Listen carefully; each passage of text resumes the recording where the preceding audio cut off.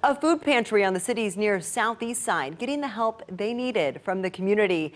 The No Questions Asked food pantry posted on Facebook they were out of all the basics and couldn't supply food to the public.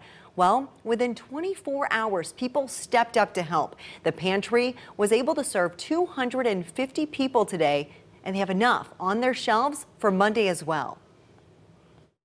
We are no questions asked, which means that we don't require any form of identification or financial need or anything. That's not our business. Well, the pantry is open Monday, Thursday, and Saturday from 11 a.m. to 2 p.m. They're located at the Church Within. That's on Spruce Street.